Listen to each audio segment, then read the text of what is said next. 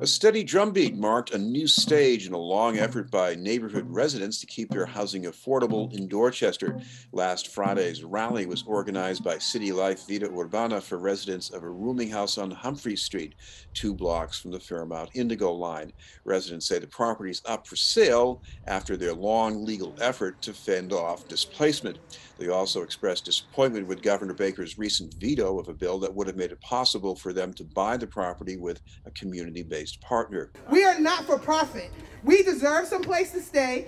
We deserve not to be pushed out of our homes, which we have lived in Dorchester all our lives and grew up here all our lives.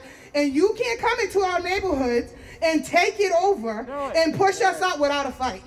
They're greedy. They just want to make money. They want to make millions overnight. They don't care about the tenant concern. They don't care about the tenant's right. They don't care about what the tenant do. So that's the big problem. All in Massachusetts, they want to flip everywhere in a corner, and they make million and a million. And we said, no, we have to resist. We have to fight against that.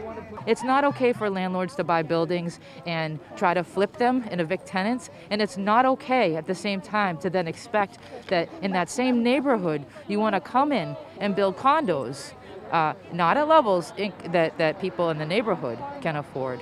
We need affordable housing, and we need to not approve development for developers who at the same time around the corner are evicting tenants who are solely for profit. Everybody in this building 3 years ago was given a notice to quit by the former landlord. They offered to find a nonprofit buyer if he wanted to sell, and he ignored them and sold it to another for-profit. And that for-profit has been tried for 2 more years to evict him and failed. And so ultimately we were able to negotiate a collective bargaining agreement which limited rent increases. But the conditions in the building are still bad, and the work has been very slow, partly because the guy always wanted to sell it. He's a flipper.